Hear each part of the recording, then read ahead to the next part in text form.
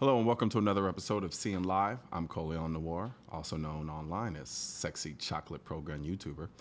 Speaking of YouTube, I recently posted a video about the bolt action rifle I had custom made by Modern Outfitters. Check it out.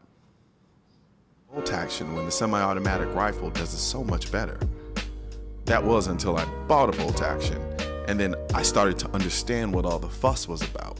And now, I'm buying guns like my MR1 bolt action rifle from Modern Outfitters. This rifle is fitted with Modern Outfitters custom titanium 3-lug action with a 60-degree bolt throw. And yes, it really is gold. And yes, the hexagonal fluting is more about sex appeal than any other perceived functional properties. However, the barrel's a different story. It's an M24 Bartlett barrel, which also has hexagonal fluting. But it's not just about the sex appeal here. The fluting makes the barrel 1 pound lighter, while making it look sexy as all hell. I can't forget the trigger either, which is a jewel trigger that has a 2-pound trigger pull, which continues to impress me every time I shoot it. I'm pretty certain a point of contention on this rifle will be the Magpul Hunter stock, which I'm sure some people will feel is too cheap for a bolt gun of this magnitude. Then again, this build was meant to be a balancing act of weight, quality, and functionality. The Magpul stock is a quality, well-functioning stock that I think looks really good, even withstanding the lack of any high-speed, low-drag features that are common on today's Transformer-style super chassis. Joining me to talk about the process that goes into custom building a bolt gun of sorts, like mine. Joining me is Andrew Hauser from Modern Outfitters. What's going on, Andrew? What's happening? Nothing much, nothing much.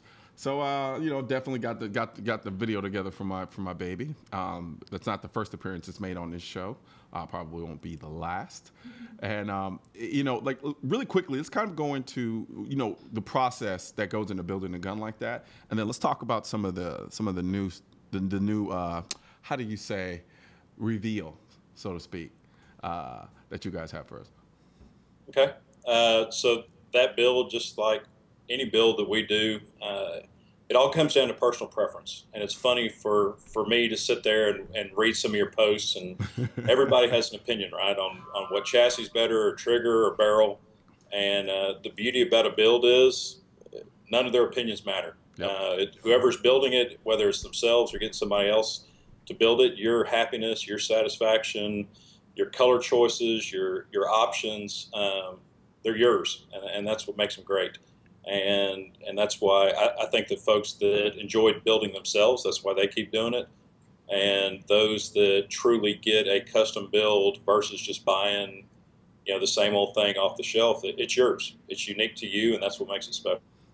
Yeah, I can't talk about how special the gun feels enough, at least for me, simply because the level of input that I typically wouldn't have by buying a gun off the shelf, versus saying, okay, no, I want to make that gold. I want to make that a little blingy blingy. Make it that color just cause. Being able to do that, yeah, is something that is invaluable in many ways. And you're right. It's interesting seeing some of the comments and people talking about, why'd you do this? Why'd you do that? To be honest with you, nobody should be surprised about anything they've seen on their gun. No one at all. I guess you could make the argument for the Hunter stock, but I mean, largely, like we said, it was something initially out of the gate. We wanted to kind of balance that weight and functionality component. That's not to say you may or may not see that gun in a chassis. I don't know. But that being said, you guys recently just came out with some interesting news. Let's talk about that. Okay. Yeah, so we announced this morning the MC7. So we already have the MC5 and MC6. The MC7 is something we've been working on, and you had a couple of sneak peeks over the last few months. But this is our diving into the larger calibers on the AR platform. So the MC7 will be available in 308, 260, and 6.5 Creedmoor. We've been working on design for a little over a year, and just like all our rifles, we don't design the parts. We design the entire platform. Yeah. And then we test the platform. So that's the prototype that we posted pictures of this morning. It's actually out in Utah with Buck Doyle right now being shot some more. So if you want a gun shot to pieces and beat up, he is the man that can definitely do that. So Buck is going to play with it for a couple more weeks. It'll come back. We'll make a couple of final adjustments and go into full production. Look to have the MC7 available midsummer. Okay. So now I'm gonna play the clueless gun owner. Okay. Why is this rifle special for someone who doesn't quite understand why this platform is such a big announcement for you guys? Yeah, to me, so let's call it generically the AR-10 platform. Mm-hmm. The downside in many cases, now there's some guys out there that make some really nice ones. Yeah. So I'm not saying we're the only guys out there. And over the last year, especially, a lot of manufacturers have been trying to shave weight off that platform. But the main thing for us, that rifle is going to weigh about 7.3 pounds, and that's with a steel barrel. We'll also be offering it with a proof research barrel. But the biggest advantage to us is it's really, it almost feels like our MC6, even though there's about a little over a pound difference. But we didn't want to, and you know us well enough by now, we're all about how lightweight we can make the rifle without sacrificing accuracy. Yeah. And that's where we're at on the MC7. We finally got the weight shaved down to where we wanted it, and we got the accuracy where we wanted it. And so we finally felt comfortable sharing the news this morning and going into production. But that's the biggest difference, is that it's going to be, and with all of our rifles and other, I'll call it custom rifles, there's a difference in shooting a gun that's been tuned, the gas system's tuned, you can run it suppressed, unsuppressed, you're not having to make a lot of adjustments. The gun is going to shoot soft, and it's going to be crazy accurate. So that's going to be the biggest difference, is how trim it feels, how light it feels, even in those larger calibers. And I've shot it in all 3 calibers so far, and especially suppressed, shooting that in a 6.5 Creedmoor suppressed, I was just shocked how nice it was to shoot. Now, what is the barrel length on the MC7?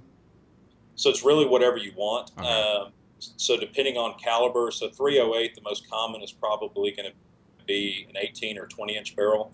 With the Creedmoor and the 260, we've got some guys that are probably going to, on the short side, be at 18, but the most common is probably going to be 20 to 22 inches on those 2 calibers. Okay. Now, how did you guys go about getting? Because I mean, I have an AR-15 Chamberlain 5.56 that weighs almost 3 or 4 more pounds than the MC7, according to your stats. What was the process like in getting the weight down on a rifle like that while still being able to maintain that accuracy? Well, some of it is design and some of it is components. Mm-hmm. So where possible, just like on our MC6. So while our upper will fit on a standard AR-10 lower, the components, you cannot use them interchangeably with other parts. So there's proprietary design in our barrel nut, our end plates, castle nut, the actual upper receiver, how it locks together to maintain how it's free floated. That's the biggest difference when you look at design. The other thing is components. So if you look at even our dust covers, where we do a billet dust cover, carbon fiber retention pins, it's ounces matter. And so even looking at our gas blocks are lighter than most gas blocks, how we port our barrels, anywhere we can take an ounce out of that gun, whether it's in the aesthetics and milling out the receiver or the actual components, the material, that's where you get your total savings. Awesome. Now, do we brought up a picture of the actual MC7? Do we have one? Let's throw it up there. There we go. And so now, with that being said, is it going to be a standard color option, or are people going to be able to kind of come up with their own colors that they decide on? Or are they going to come out in a series of colors? Is it going to be a limited run? So right now we're doing a limited run, we just did really word of mouth over the last week to folks that have bought our rifles and knew we were working on this. So we're going to do 50 limited edition runs with the matching Mark 6, loophole Mark 6. In the camo that you see, I assume that picture's up there. I can't see it, but in the camo that's in that picture. And I think we have 7 left out of the 50 that are unspoken for. But then after that, it'll be just like we do our other rifles. We'll have the standard solid colors, whether that's your blacks, tungsten, shadow bronze, FD, so on and so forth. And then we'll have our standard. We have some camos that are unique to us that we've come up with. And then you can always go the full custom route. So if somebody has something that they want to put together, optic gun package, we can do something truly custom like we do. Gotcha. Now, we're going to take a quick break, and when we come back, in my video that I did of my bolt gun that you guys did for me, I got a lot of heat for my comments on the 308. and why I decided to go with the go with the 6.5 Creedmoor over the 308. So I'm gonna come back and talk about that a little bit. Okay. All right.